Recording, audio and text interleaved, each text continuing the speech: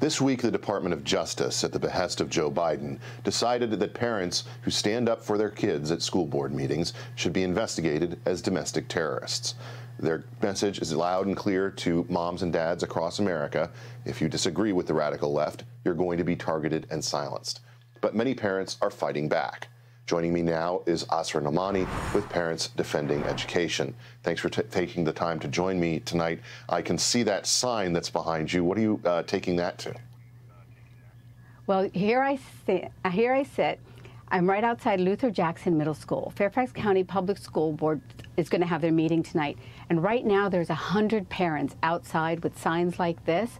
And they are standing defiant of this threat by the Justice Department and the FBI to shut them down. Parents are going to stand up defending children and defending education.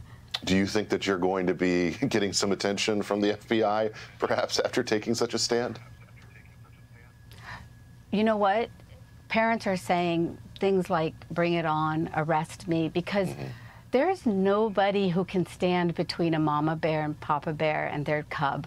I mean, it's unconscionable what the Justice Department is doing. And what they are really doing is protecting political and business interests that lead right to the Justice Department in the education industry that is exploiting our children. And so we have to return back to the ABCs, as one mom just told me, and stop with all of this indoctrination.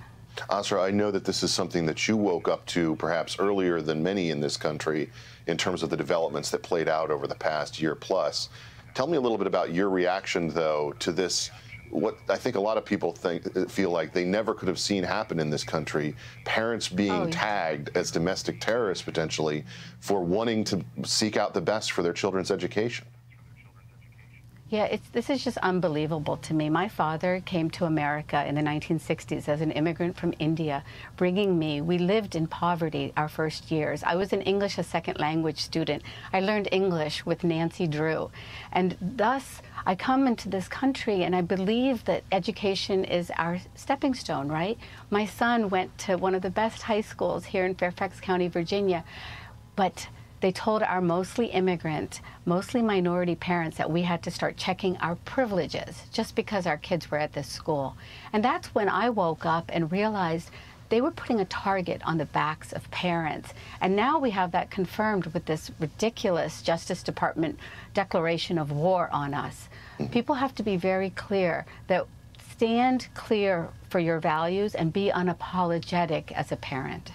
I remember back, 20 years ago, there were a lot of concerns being raised in the wake of the Patriot Act about it being misused against domestic people, particularly against Muslims in America. Right.